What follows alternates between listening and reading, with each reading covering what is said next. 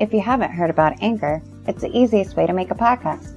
Let me explain how Anchor is your one-stop shop for creating podcasts.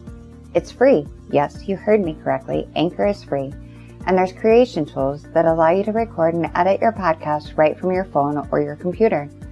Anchor will also distribute your podcast for you, so it can be heard on Spotify, Apple Podcasts, and many more platforms. Do you like to make money? Well, you can make money from your podcast with no minimum listenership required. Everything you need to make a podcast all in one place. Download the free Anchor app or go to anchor.fm to get started today.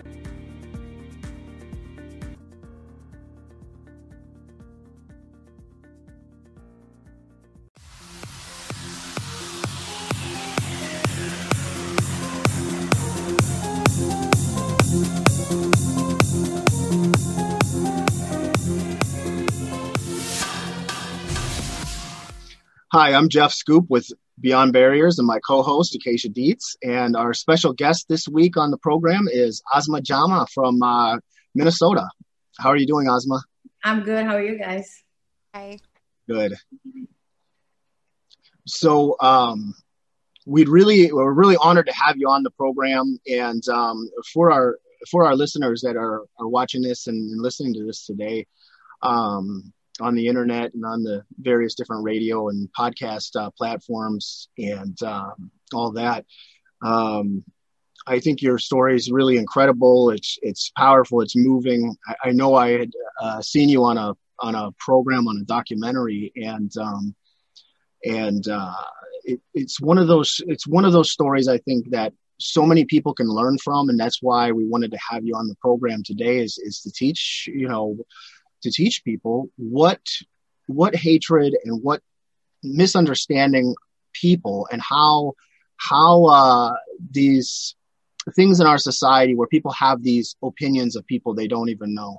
It was put very eloquently by a good friend of mine, Daryl Davis. He said, how can someone hate me when they don't even know me? And I think that really applies to Asma's story today. And I'm going to let you tell us a little bit about you, please. Okay, hi. I've done this so many times. Sometimes I'm like blank, but yeah. So should I talk about what happened? Please, yeah. Okay. So 2015, October 31st, me, my cousins, and my four nieces went to Applebee's in Coon Rapids. We've been going to this Applebee's in Coon Rapids for so long that it was just our go-to place. So we went there like every other day and we just sat. So the waitress said 20 minutes. Okay, so when the waitress came to take us to a seat, we were just talking in Swahili. And it was such an innocent conversation because we were just refusing. We were talking about not to give the kids sweets because it was already after 7 p.m. So when we sat down, we were actually, my back was, on this side was Jody and her husband. So as we were sitting down, we had someone say, oh, if you're not speaking English, you should not be here. So I turned around slowly and I was like, man, I mean, we have kids and we do speak English. So I thought it was over, two grown-ups that said understand each other. But no, I think the moment I opened my mouth and I spoke English to her, it aggravated her more. So she just started going, like her tone changed. She was yelling, she was screaming. And then I think we got tired of it. So we called the manager over. So we wanted to be moved. So the manager came. It was a woman first. And she said, oh, I'm going to throw both of you out. And I'm like, what are you talking about? We just want to be moved. What do you mean I'm going to throw you both out? So the guy manager comes. He's very nice. He sits down with me and we are talking. And then I hear her husband say, Jody, let's go. So I'm thinking, oh my God, finally we could get to eat with peace. So I just wanted to glance at who this person was. And that's the moment that she had the beer mug in her hand and she just threw it. Yes, and for a little while, I was so confused what had happened. And I was already bleeding too much too. that I was going in and out, and I could hear them, people saying they're running away, something like that. Then after that, I don't know what happened. All I know is there was police and EMT with me in the ambulance, and the police kept shaking his head, and it's like, I don't understand why somebody would do something like this. So, yeah. So this took place in a public area in Applebee's in front of children as well. Yes. And other people who were dining as well, and their children. So it was crazy, because we've been to that Applebee's so many times that I never thought something like that would happen. But then when it happens, you're like, wow. After September 11/11, and whatever happened, and nobody, there was a backlash to the Muslim community, but I never saw anything. Like, I would just see people looking at us like weird, you're saying something, that's it. But then you come to 2015, when you think that we have passed so many things, that we are healing, and we are trying to. And then this happens, and it takes you back, and you say, wow, it shouldn't happen. I mean, it shouldn't have happened to 2001, and it shouldn't happen 2015. It shouldn't happen today, but it does happen. These are the things that, when people hate you and they don't know anything about you, and they feed off of that hate, and all they want to do is harm someone. That's where I feel bad, because if you knew who I was, I don't think you would just easily want to hit me, because I was just your average girl who just goes to work, buys makeup stuff, talks about dinner, where we're going. That's it. Like, my life wasn't about like I was in a group, like I was, radicalized. Nothing. I was just your everyday average, But then I guess hate is hate is hate is hate. So when that happened to you, like, I can't even imagine how traumatic it is, because here you are, you're just being a person. You're there with your family, wanting to have a good time. Then all of a sudden, somebody just out of the blue, because of fear and because they don't know who you are, and does horrendous. Like, I can't even, like, it brings me to tears to even think about it. Like, so how are you able, because I know you've been on a couple of different things, and we've spoken out and everything else. Like, obviously there's a period of time where you have to deal with everything and all of that, but how are you able to go from something so traumatic and so tragic and turn it into something positive, like what you're doing now? Like, how does that look for you? Like, coming from the outside, for me, it's completely inspirational. Like, it's amazing, and it says a lot about you, and it says a lot about your character. But like, for the listening audience, like, how do you go from something so traumatic and tragic, and I'm sure you still deal with things to this day with it, to doing what you're doing now? Like, does that empower you in some way, do you think, like, doing what you do now? Yes. So I'll talk about that. So when it happened, I was in a lot of pain. And then a friend of mine took the picture. So she kind of took one of my pictures, and she cropped it, and she took the other one, and she put them together, not thinking that it was going to go viral. So I'm in pain. I'm taking a lot of medical, I was in pain, and all of a sudden the phone doesn't stop ringing, and it's WCCO, our local. So they came home, they just asked me a couple of questions, and I answered them, and that's how it just blew up. I didn't get time to think about it, and process what happened. So it was like, go, like this, go here, go there. Everybody wanted to do something. I was just I don't know if it's a part of me that wanted to say no, but I didn't want to say no. Maybe it's a good thing I didn't say no, because for 4 years, it literally, adrenaline. So it made me think I was okay. Right. So I was telling Jeff, so last year, I was in New York for my last speech. After the speech, I felt, when I went back to the room, I wasn't the same. I felt different. I was crying. So I called my sister and I was like, I'm in trouble. And she goes, what do you mean? I was like, I just don't know how I feel. I feel like, that sometimes I just want to shut off my brain. And then she said, what time are you coming in? And I'm like, why do you care? And she goes, I need you to come in and I'm going to come pick you up. So I'm glad that I called her, because that's when I realized that the trauma is a big deal and you have to deal with it. There is no way you're going to get better without dealing with the trauma, because I hit rock bottom. There was no way out. There was not even a speech that would help me.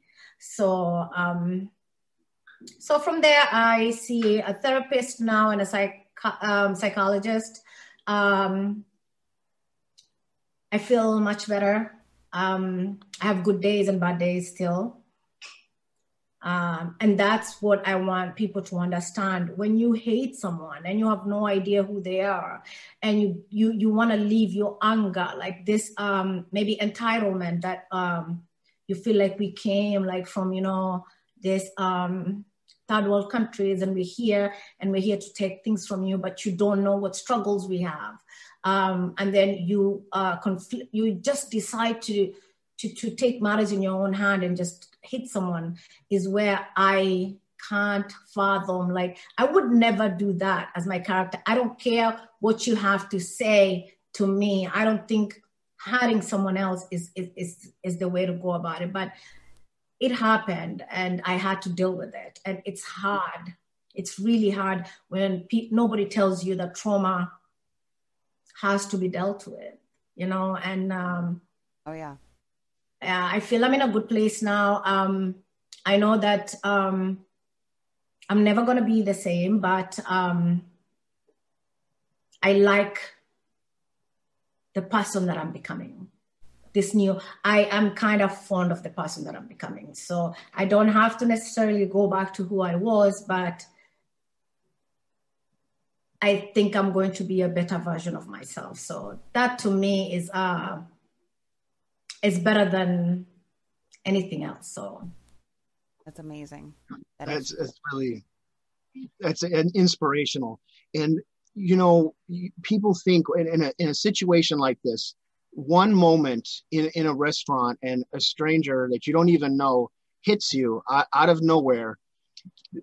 I don't think the average person, and this is why I felt like your story is so incredible and so powerful, and why it's so important for people like us that had been involved in hate groups in the past, for both of us and a lot of the people that we work with, it has been hearing the trauma and seeing the humanity of others from, of what they viewed before as, the so-called enemy that they didn't even know. But hearing that, seeing that, touching the humanity of someone else and experiencing that is so incredibly moving and powerful. And that's one of the things that we use to reach people. And it's almost unfathomable to put yourself in a situation where you're having dinner at a restaurant and somebody just hits you with a mug. And I don't think it's so incredible that here now you've been scarred for life. And it's not just that, but the people don't think like that one moment of anger or rage there you're dealing with it now for years, and it's affected you in this manner, and they didn't even know you. It was not, it was simply, and what the listeners need to remember is that this is America. All of us were immigrants at one point in time. We were just talking a little bit ago, my mother and her family came, I'm first generation as well. So I mean, we have something in common. With my nephews. Right. I know. So they don't. We all came over. Our families came over at one point in time, and they spoke different languages. Yes. And they had to learn English and adapt and all that sort of thing. And that's part of being an American. And one thing I think is so important, and I don't remember if it was you and I talking before, or if it was something I saw you on a program once before, but you're very proud of being an American. I mean, don't let me put the words in your mouth. No. I'm proud of every part of me, right? I'm proud that when I came here, I was already Asma. So I wasn't gonna come here and just decide to throw the part of me that made me me. And that sometimes is what I think people who don't know you and think that they have a say in your life, and then they say, I came to America, I was speaking English. English for us was not a foreign language because we were in Kenya, so we were speaking English. I came here, English was my first language, Swahili is my second language, and Somali is my third language. So it's crazy that somebody would hit you not knowing that you can speak English, but because you're speaking another language where, that's what makes me, though. Every part of me makes me Asma. So the American part that I'm here now, and I'm proud to be an American. Also, where I come from, and being Somali, and being an immigrant, and being Muslim, and being a Black Muslim woman, those are things that make me who I am. There's no part of any of that if I subtract, then I'm not who I am. And people need to understand that we don't have to kumbaya, all of us. We don't have to hold hands and sing and say, we love each other. No. But we have to respect each other to a place where you say that, for example, if somebody decides to come and attack America, we are all going to be on the same side, right? We are all going to defend. Right? So that's the oath we took. So you're going to defend. So if I'm on the same team with you, then you have to realize that it doesn't matter what we look like. We don't have to look the same. I think the world would have been very boring if we had one language and we all looked the same. The differences makes the world beautiful. It's crazy for people to think that we just have to speak in English when there's so many beautiful languages out there that make people who they are. And you have to embrace that. When I came to America, I had, I had a vision of America that is beautiful, that when we were growing up, we used to look at movies and think that this is the place that, you want to be, that's it. Once you go there, that's it. Life is perfect. So yes, we came, life was perfect for a while, but then all this hate just makes you want to just pull back a little bit and say, we need to stop. We need to stop. Everybody needs to just breathe, because at the end of the day, the hate eats the person that hates. It eats your work. I had to forgive the lady that did this to me because I didn't want to hold on to that hate.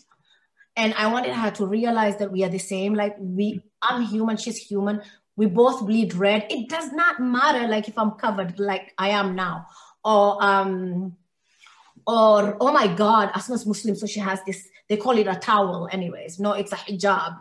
So it doesn't necessarily mean I'm a bad person. It doesn't necessarily mean I'm not American enough. It doesn't necessarily mean that I don't speak the language. It's just that we have to let people breathe, let people be. That's all I want. Like for me, if I get one person to listen to what we say and say, these are three people from different backgrounds, but look, they can come together, they can talk about these things, and maybe then we can reach people who will understand that it doesn't necessarily matter. At the end of the day, we all go to sleep at night, we wake up in the morning, we struggle. There's some days I don't want to wake up. I'm like, oh my God, I don't want to, but you wake up, you work, you do this. And I think all of us do it. When you go on the train in the morning, you see all these people, old, young, everybody's fighting for the same thing, like the American little dream, whatever yours is for you. So I hope that we can get there one day. And with all this division and all this hate, really honestly has no place in the world. We just have to realize, if I don't like the so-and-so, that's fine. We have other things in common that makes us human, that makes us Americans. But we don't have to hold hands and start dancing together. No. Exactly. tell us a little bit about, and what I think is really, really incredible about you is what you had said about forgiveness. That I think, I don't think a lot of people could do that, Asma. I don't think I mean, that's what I find really special and really incredible about your story, is that that's one of the first things that you spoke about that I heard, was that forgiveness. And that just, it sort of like takes your breath away. You just go, oh my gosh. And I want to hear about that. Like, I mean, so after, from the incident when it happened to the court date, it was almost a year, right? In a year, you go through a lot of different changes.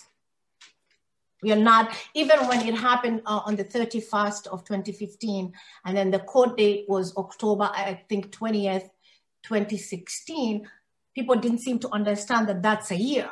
In a year, it has 12 months, right? So from the beginning, when I was hurt, different emotions, obviously, and then when you start healing, it's different emotions, and you go through all these things. But after a year, and then we come to court, and I really never wanted it to be published. I really never wanted the apology to be seen. But the judge was like, Asma, we can't let you be with her alone in a room.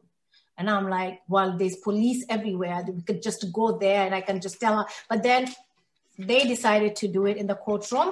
WCCO was there. They filmed it. And people thought maybe I did it because I wanted, like, no, I did it because I needed to let go.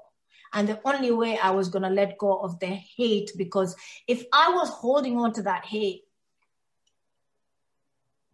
imagine where I would be today. I would just be a hateful person. I would be like, I don't want to do this. I don't want to talk to this white person. Why? When one person is the one that did this. And I figured, let me just talk straight to her from my heart instead of even, anybody else being involved. So I talked to Jody, Passe, me and her. And I think that was a proud moment for me, because I looked her in the eye and I was like, I forgive you. And it's true. I also told her, I know in a year that her life was also overturned, right? It's not like she was living, in a la la land. No, her life was overturned. They took away guns from her. I think her marriage kind of was starting to so she had gone through a lot. So I also thought about her as a human being and everything that she had to go through and everything that I had to go through. So this was like our common denominator, forgive and just let her be. And I can move on with my life. Wow. Well, yeah. Wow. I mean, that's absolutely incredible. I mean, how did, you got me almost at a loss for words here, Asma. I'm picturing it in my head, how that looks, and how did that feel for you doing that? Was it liberating in a sense? Like it Yes. left that, please. Yes, it felt good. I left the hurt that she inflicted on me in the courthouse that day, because I told her my piece. I forgive you, but it's not okay to do things like this to people. It's not. I mean, I don't know what her issue was. I still don't know what her issue is, but they said that she was drinking, but I've been with friends who drink and drink and drink and I've never seen anybody beat somebody just because they were drunk, because they were wearing a hijab. So that doesn't make any sense. But no, for me, it was a matter of survival. I had to survive. So for me to survive, I have to forgive her and leave all this anger, this pain, this question that I used to ask myself every morning: why me? Why does a human being think they're better than me? Why would somebody sit somewhere and feel like, oh, I'm better because I'm white and she's nobody, so I can actually hit her and even kill her? If she had a gun, I believe I wouldn't be here. Honestly to God, if she had a gun, she would kill me. She was going for the jugular. So I thank God every day that it wasn't a gun, and I'm here for a reason. And the reason is to tell people, yes, we have to forgive in order to live. I mean, you have to. I don't believe in holding grudges and things like that, because we only have one heart and we only have one mind. If my mind or my heart is full of like different Like, oh my God, yeah, I don't want to forgive her. So I'm just, I'm the one who suffers. So for me, it was a matter of, this is where I'm starting my healing. So I'm going to leave it here. I walked out of there and I never thought of her again. I never sat somewhere and thought of her and in any way, in a negative way. I always, her sister is a very good friend of mine. So I would tell her, you need to go talk to her. Sometimes people change and then her sister would be like, no, she'll never change. She's like that. So in that aspect, I push her sister to go talk to her every time we meet, because I feel like, we all make mistakes. And if we are not going to give somebody a second chance, then what does that say about us as a society? Yeah. So let me back up just a minute here, because this is very interesting. You made friends with this lady's sister then after this all happened? Yes. Is that? Wow. Yes. Wow. So Dawn reached out to me on Facebook after it happened. So she said, I'm sorry. And then I was like, you don't have to be sorry. You didn't do it. Your sister did. Stop apologizing for other people's, and then she was like, so we went together. We did Story Corp together. We normally talk now and then. We check on each other. So it's crazy that and then when she came to court, she came for me and not her sister. So that's like, that to me, that in itself was like my healing moment, because this is somebody that beat you, right? And this is her sister who's saying what she did is wrong. And I'm with you. So I don't think there's any, that's huge. That's huge. So. That's an incredible story. So I did not even know that. That is really, that's special. I mean, that's a really a special bond, and I mean, this is why I think this story is so incredible. But what really I hope resonates with people is not just this incredible strength that you have, and I'm glad we're able to do this over Zoom, where we can see each other, because you really are like this bright shining light of positivity, and it's good vibes and good energy that you put out there. And that's why it's so important that people hear this and they realize this wasn't not an easy thing for you to deal with. And I don't know if you're comfortable talking about it or not. That's totally up to you. But struggling with this type of thing and the PTSD we know comes with it is right. I want people to think before they do something like this to anyone else ever again, to realize how that harms that person. No, not only is this going to screw up your life for doing it because you're going to be in big trouble, but more importantly, you're messing around somebody else's life. Right, you're messing around with somebody else's life that didn't have anything to do with it. Nothing. Like, I had nothing to do with anything. When we went there, we were just going to eat and then go home like every other time we go there. So I had nothing to do with anything. She started to pick a fight with us, and then it ended up in being this big, huge thing.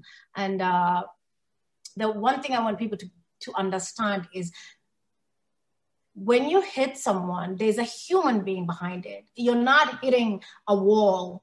I might not dress like you, I might not look like you, I might have an accent, but at the end of the day, I'm human. So you're hurting someone else who,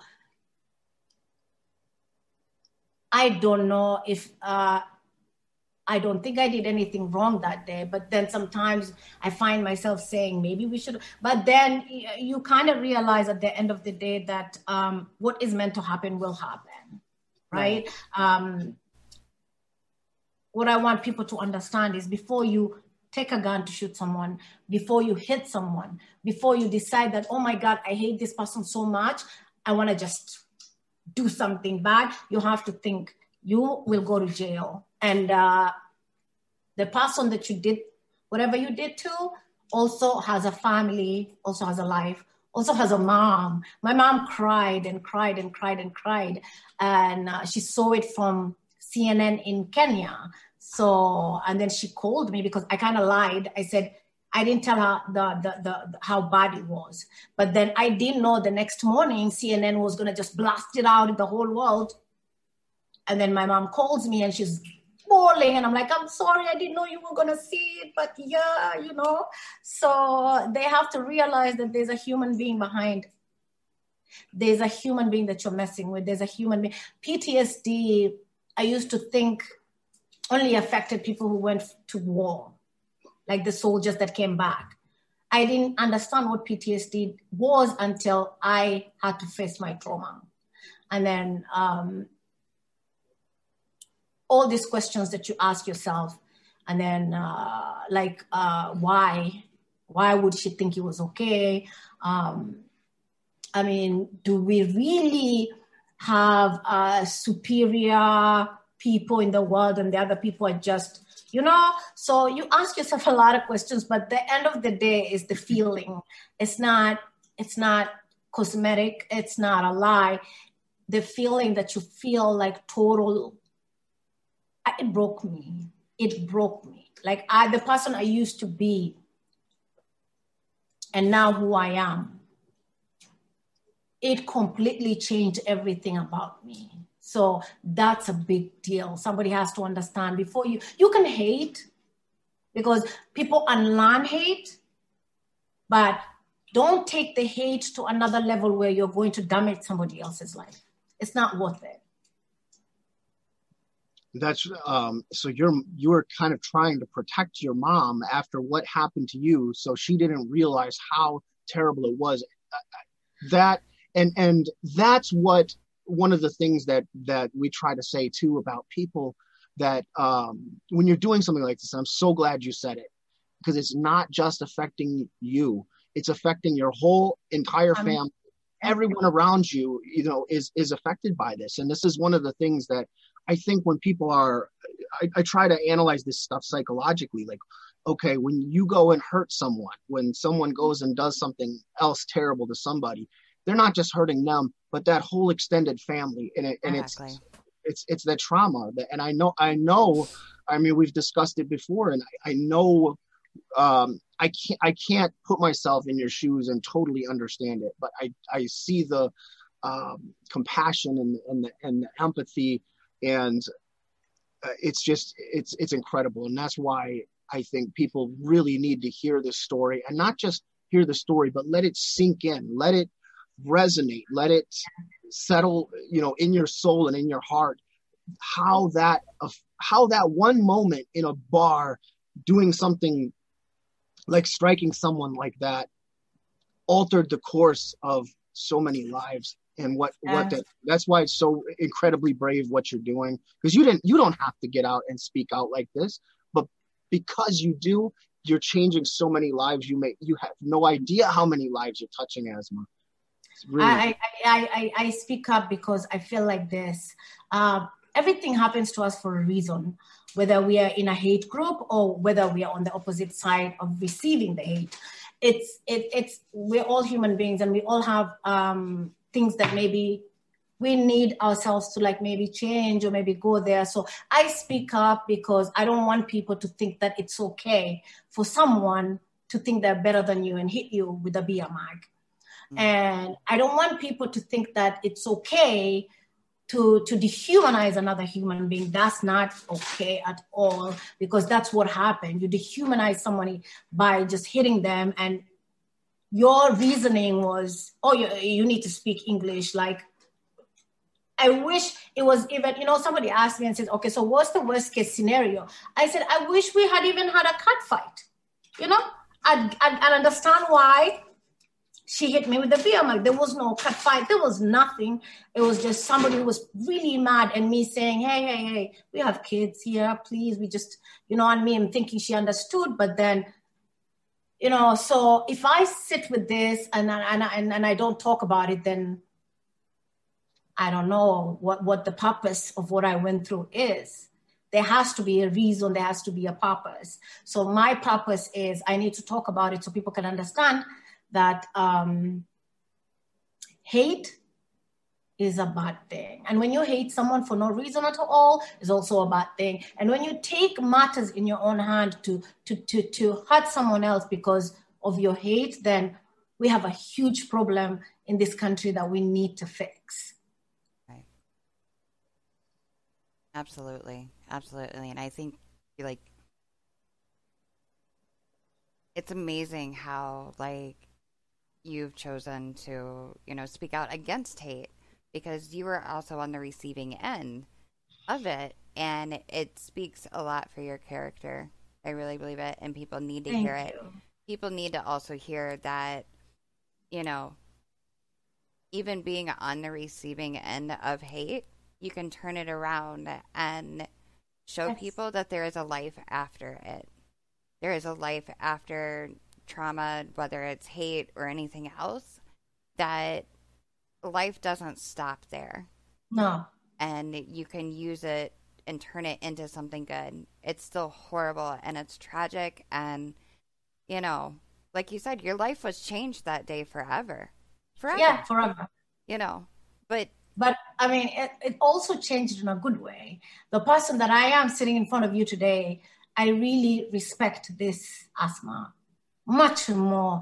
And I really like who I am becoming, because I think I was I was never selfish. So I was just this girl who just used to buy lipstick, but I wasn't into politics. I wasn't into whatever that's going on. There's somebody hit there, somebody there, there's an alt-right group. I used to be like, where are we ever going to see these things? It's like movies, right? Right. Yeah. So for me, it was like, in the movies, I'll see these things. It's not reality. So, but when it becomes reality, you're like, whoa, and then you realize that it's not only me, the whole world, like our country right now is so divided. There's so much unnecessary hate that is going to cause a lot of people a lot of mental health problems. Mm-hmm. And people don't seem to understand that when you're doing the hate towards a person who has nothing to do with your anger, nothing to do with whatever that you feel, then you have to understand that for me, that the reason why I speak against is I want you to understand you can hate someone, but who are you? Who gave you who told you were better than me, that you could hit me? That is what. And there's a lot of Somalis here in Minnesota who go through hate crimes, and they never report it. Mm. They never report it because one, this guy in Wilma, I think he was very new, so his English wasn't good. So he was scared to come forward. Can you imagine? And he was beaten really badly, almost. They left him in the cold, almost dying. And when I reached out to him, he said, I don't want to go forward with anything. And that breaks me. I went forward. I spoke about mine. People rallied with me. People stood up for me. So I had all these people I didn't know just become family. At one day, I had all these people rallying for me, calling me, sending me cards from New York, from all over America, just to say thank you. We're sorry what you went through. So that was me. I felt like I had a lot of love. I was protected. People were hugging me, so I wanted to be that for other people. But then when somebody tells you, I don't want to go forward with it because, I'm just new in the country and my English is not good. These are the things that baffles me, Right. So this person has to go through all this by themselves. Mm. And you never know what damage they left him with. So exactly. That's why I speak about it. I want people to understand that we can coexist. We are grown-ups. We are big people. We can coexist. We've been coexisting all our lives. What's going on? What changed? Exactly. We can coexist. We can respect each other because at the end of the day, we live in this beautiful country that gives us all this freedom. Everything that we do, you get up in the morning, whatever you want to do, whoever you want to become, America gives it to you, right? That's why people like Ilhan get to be congresswomen. So right. It's a big deal. So I think that you guys, what you're doing too is amazing. For me, when you come from your stories and your background, and then you're this here talking to someone like me. I was telling Jeff the first day I met, what was his name? Christian Cipoli, I think. Jeff. I told him. He said I ran away. I was like panicking, right? And then he was like, Asma, come here. And I'm like, no, you're a white supremacist. Probably you hate me, you want to kill me. So he's like laughing. So he pulled me and I hugged him and I realized he was such a loving guy and he was talking about, and he was giving us the videos of all his life and what he was doing. And then I realized that, it's beautiful when somebody realizes that they were in the wrong, and they now he's hugging me and telling me, you don't have to be scared of me. I'm on your side, right? So I still have those moments where when I go somewhere, I have to look at the exits, because regardless of what anybody tells you, maybe in a few years down the road, it's going to go away, maybe with therapy and all that I'm doing. But for now, it's like my antennas are always up. I have to go in somewhere. The exit is the first thing I look for. And then I look at the room like, Oh, I completely get it. I completely get it. And part of that is the trauma. It's, I have to. That's the only way I feel comfortable. So we've come a long way. I mean, I've come a long way, but I've come from like never wanting to leave the house to leaving the house and traveling and going to talk about this. So I went through phases, but I don't think I would wish this on anyone else. And if it was to happen, I'm glad it happened to me, because I spoke back. I could. And with the love that I was shown, it gave me that push. Right. So I'm glad that it was me that it happened to, instead of somebody who couldn't be able to talk about it. See, and that's the selfless leadership that you're showing right there. Putting yourself out front, even though, as you know, it's not easy. It's a hard thing to do, and I know it's hard, but you're doing that, and you're offering that sort of inspiration to all those voices and all those people, like that man that you were just talking about, that wasn't able to do it because he didn't have the English, or he was afraid, he was new in the country. And he was just new too. Right. You're the voice, you're the person that can inspire them. And so anybody that's listening to it, that's been a victim of something like this, don't be silent. Oh, come forward. Yes. Come forward. Even if you think that you don't want to talk to the authorities, reach out to, there's so many organizations, right? Just reach out to someone, because if you stay with all that pain, you're going to end up being the one that hates people. And then maybe that anger, you're going to take it out on someone innocent again. And then it's going to be a vicious cycle. So reach out to someone. Do not be silent with this pain, because however people think it's just, Asma slept and she woke up and now she's fine. No, you go through every single day. It's a battle. It's a little thing that's a battle. So I think we send the message that if anybody has ever gone through any kind of hate, reach out. Talk to someone. Don't be afraid that because you're new in the country, you're already, if you're here and you're here legally and you don't speak the language, well, so many people came to America without speaking English. It's not a big deal, but I understand the stigma that minorities are, and that's why he didn't want to come forward. So again, if it was going to happen to anyone, I'm glad it did me, because I actually spoke about it, and I'm going to speak about it, and I'm going to make sure I'm heard everywhere, because I feel like that's the only outcome I can have, is to make sure people understand hate, people who are giving the hate and the people who are receiving it both. Right. It's a vicious cycle that we have to stop somewhere. And if a person just internalizes it and keeps it inside, not only could they be harmful to someone else in the public, but they could cause self-harm. They're damaging themselves by bottling that up inside and not doing something about it. And then, I can't imagine not, being in that situation and not being able to talk about it, or not being able to have that release or that, justice for something like that's taken place. It's not right. But we have so many cases that people are scared to come forward for whatever reason. So if that's why I keep saying, like, if you know you're sitting somewhere and you have this so much pain, the heart, the hate is going to make you hate people. That's what you have to fight. From either side, where you're the one who is receiving the hate, the person that's giving you the hate, you have to realize that there's a time where you have to draw the line and say, you know what, we can come up with something that's much better for all of us together. And if you feel like white supremacist is your thing and you want to stay there, that's on you.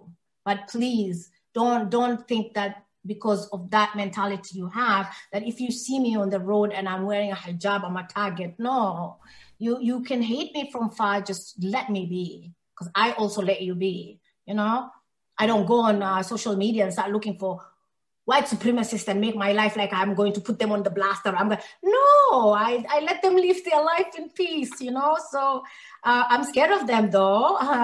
Maybe I shouldn't say that, but I am scared of them. But I think that when you talk and you have a voice, there's nothing more powerful than that. So. Absolutely. Absolutely. And I mean, it's like, if there's anything like I've been learning, it's that, you know, we're always learning, and we are all people, we are all human.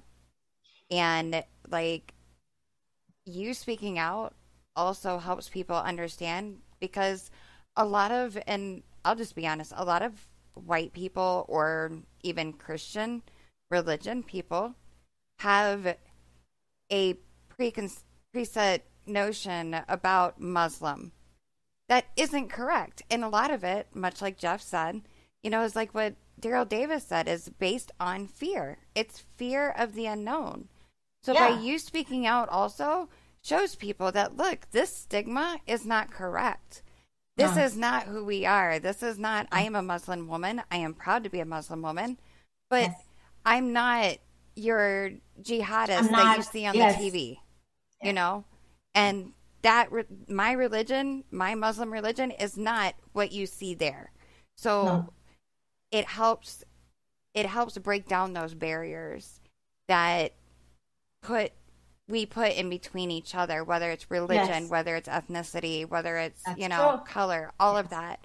So like, you speaking out against hate and allowing people to see what you have been able to turn your life into and grow as a beautiful woman also allows people to see that, look, what your preconceived notions might be and what those barriers might be.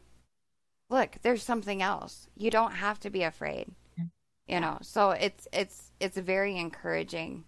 And I would love to do work with you in the future, you know, as a woman. I'm open. I was telling Jeff, definitely. I think our dimension is very different. And that's what is the wow factor. It's like, you know, your backgrounds and my background. So yeah, I mean, it would be really a different experience. Because mostly the people that invite you to talk are just allies or people who, you know, who understand. It's like the people who go and do these bad things like terrorist attacks. They use Islam. So sometimes, how do I put this? Before all the Muslims come for me. It's true, because we are like, you're beaten everywhere. You're like, oh, but I really push back. I don't care who you are. Sorry, but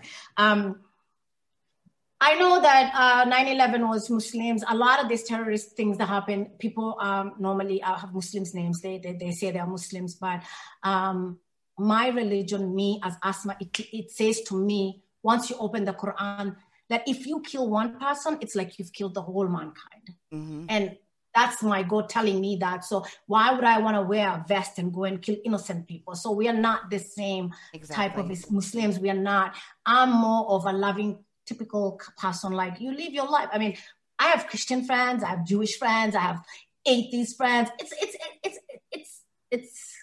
It's who you are. It doesn't necessarily matter who you're worshiping and how you're worshiping. Right. As long as you can understand that if I was to read the Bible, there's some verses of the Bible that make Christianity look like it's violent, right? Absolutely. The same with Islam. If you're going to have your own, open the Quran, read, but then the way we see things and sometimes my brain just loses words. That's okay. How we perceive things, right? Mm-hmm. You can open the Torah, and there's some verses in the Torah that will make you think that Judaism also is like a violent religion. So it's the 3 Abrahamic religions that came out with books, all 3 of them. The good thing about us, when we were in school, we did the whole religion. So we weren't doing only Islam. We were doing Christianity, and we were doing oh, wow. The 3 Abrahamic religions. Yeah. So I can quote verses that would make you think that Christianity is violent, or that the Jewish book, the Torah, says violent stuff, just like the Quran. But you can't tell me that you're going to look at the Bible and say, these verses, they look violent, but they don't mean anything. But the Quran, no, that's just not going to work, right? Exactly. We have to be honest and open with one another that when you read somebody from outside, reading the Bible will be like, Christianity, oh my God, but the Christians, majority of them want to say Christianity is peaceful, and then you want to say Islam is bad because of few people. I get it, and I'm a human being too. When anything happens, this is me. I swear I'm not lying. I hope they're not Muslim. See? Why? Because I know that it's going to come back to us. But at the end of the day, I don't want it to be a Muslim. I don't want it to be a Christian. I don't want it to be anybody. I just want people to understand that you can't just harm people. You can't do it because we have differences. If you don't think that you're open enough to learn and talk to people, different people, then just, stay in your house, buy dolls that look like a Muslim, and just shoot it in your own house. Nobody's going to come and arrest you, right? And it gives you, and you release that hatred and the tension. And the next day, when we meet at work, we're good to go, right? So at the end of the day, America has laws. That's the one thing that we have to understand. Yeah. Whether if you're white and you decide to beat me, you're going to go to jail. Yep. Right? If you are white and you think you're going to kill me, you're still going to end up going to jail. So our country has laws that we have to abide by. Yep. But if you really, the hate is too bad, I'm telling you, get dolls, whichever color you want, beat it up. But tomorrow in the morning when you wake up, realize that America is a beautiful place, mixed. Everybody from everywhere in the world is here. So absolutely, you have to deal with us, whether you like it or not. And it's just, there's no way we're not going to deal with each other. Yep. I like your version of hate reduction therapy there with the dolls. Come up with something better then. Like, get the dolls. Let's get it over with, right? No, it's really good. Like, I'll tell you something about hate. So when it happened, I hated Donald Trump because he's the one that came here and spewed something about the Somalis. I will tell you what that hate did to me. For 2 years, I used to hate this man. I just look at him on TV. I'm like, I hate you. Ugh, stop talking. Oh my God, you're annoying me. I used to be the first person on his Twitter. I'm like, go away. But the last 2 years of his presidency showed me that hate was just stupid, silly. He says whatever he wants, and he literally doesn't hold a gun to anybody's head and say, you know what? I told you to do this, go do it. No. So I changed that to that hatred for him to understanding him, as a human being. I mean, regardless of the politics, of course, I'm a Democrat and he's a Republican, but forget about that. As a human being, it made me realize that even him, people put a lot of pressure on him because he says whatever he thinks is good for the day, but we can't take that and say literally he's the cause of all this. Yes, he changed the rhetoric. He made it free for people to say, I hate you. He made it free for people to say the N-word. But at the end of the day, he's sitting in the White House, right? Have 100 million things to do. He doesn't even know there's a lady who beat Asma somewhere. So that's what made me realize that I can't even want to hate him So I doubled down, and I think people normally on Twitter think I'm crazy because I used to yell at him, and now I'm like, you want a friend? I can come sit in the bunker with you, Mr. President. So I think I'm crazy, but yeah. It's always good to look at someone and see the humanity instead of like the things that they say or how they behave. Underneath all of us, we have a heart, and we're human beings. So absolutely. Yeah. That's really well put, and that's just it. And I was going to ask you too about being Muslim in America, but I like the way that you put that, because you're absolutely right. I mean, of course, you have extremists. Even in the movement that we came out of, you had Christian identity, Christian extremists, and of course, in the Muslim religion, you're going to have your ISIS and some of your Muslim extremists. All religions can be twisted and manipulated to fit those agendas, and that's a propaganda thing, and it's not healthy, and it's not just, there's nothing wrong with Judaism, with Muslim faith, with the Christian faith, or any of the other ones. It's just, if you twist them to make them bad, you can. All three of them, yes. Right. And they're the Abrahamic religions that like brothers. We are just a mirror of each other, especially Christianity and Islam. We are almost similar. The only part that we don't agree with is Jesus. He's the Son of God, or for us, he's a prophet. Really, the Quran and the Bible are just two books, the same. The birth of Jesus, it's in the Quran verbatim, like it's in the Bible. So It's just ridiculous for us to have hatred for each other. Well, you can just open the Bible and open the Quran and read and see the similarities, and you're like, So, but I hope that we can get there one day. I know Rome wasn't built in a day. I've spoken about this for 5 years.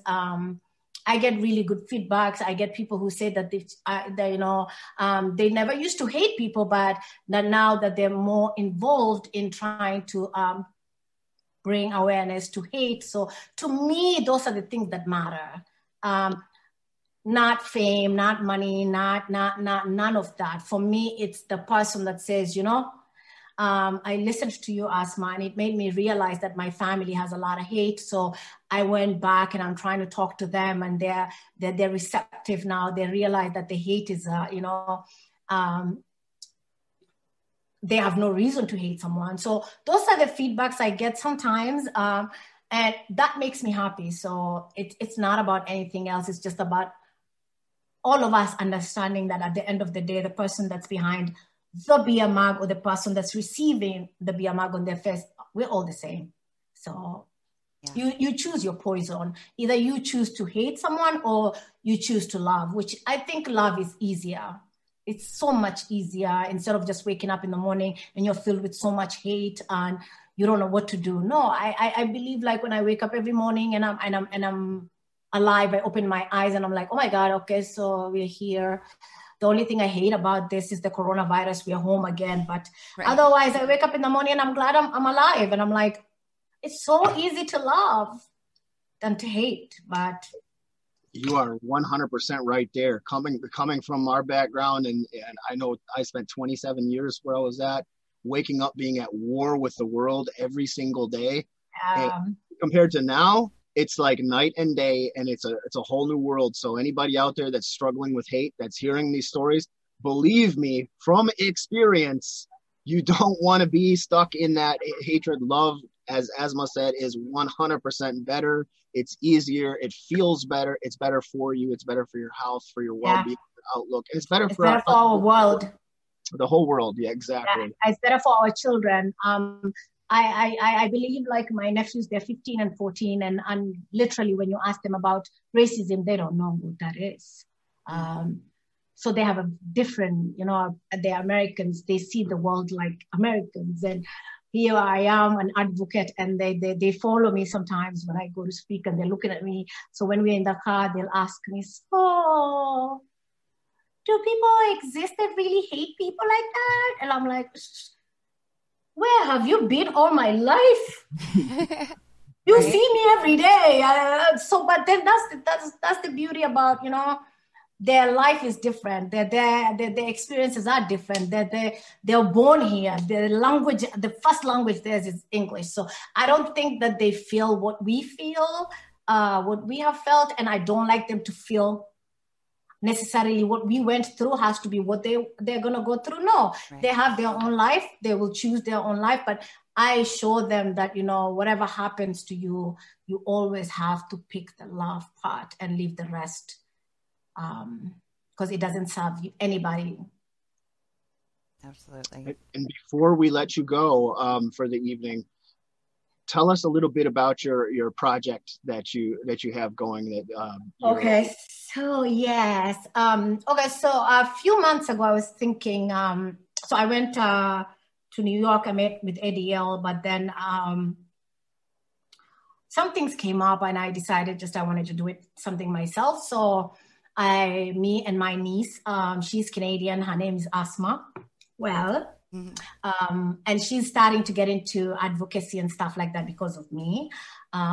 So we decided to come up with something that's going to be, we've never done this before, right? I don't know how to do it, but then, so we have Petals of Humanity. I think there's 2 videos that I've put there. The video one was George Floyd's memorial. When we went there, somebody just gave me a microphone and I talk. My problem is I talk.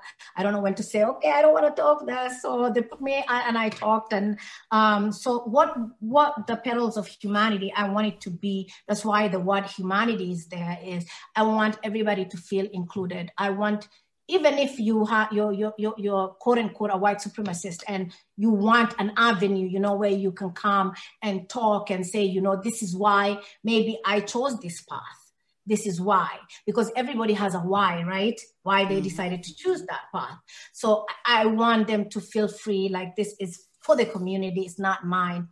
I want every voice to be heard. I want there to be dialogue. I just don't want people to cuss each other or anything like that, but it is open for everybody, a worldwide forum. So I'm hoping soon to get it together, just the podcast, and see, again, with the election that's bugging me, I just want it over because my anxiety wouldn't allow me to do the podcast if I know that we still don't have a president and we don't know what's going to go on, if we're going to get, our votes are going to be thrown out, or we're going to have another president. I mean, it doesn't really matter that Biden is president or Trump was president. The hate is still there. We, the citizens, have to deal with it. Them, they go to the White House, they have a lot of things to deal with, to be entirely honest.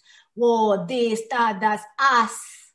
Yep. We, the people that pay them, we, the people that stand up, we, the people that vote for them, is the ones that suffer with the hate. So that's why we need, that forum is for everybody to just come in there and talk about where they are, how they feel. So I think if we all come together and everybody talks and we don't judge each other, I hate judging people.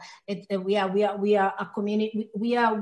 Us human beings have become cancel culture, or we judge. There's going to be no judgment. You can say whatever you want, just as long as there's no languages have to be correct, and that's what we were thinking about, a big, so that's what we came up with. So as soon as we find out who's the president, then I can at least get on and get the first podcast out there. For me, necessarily, it's not going to be about,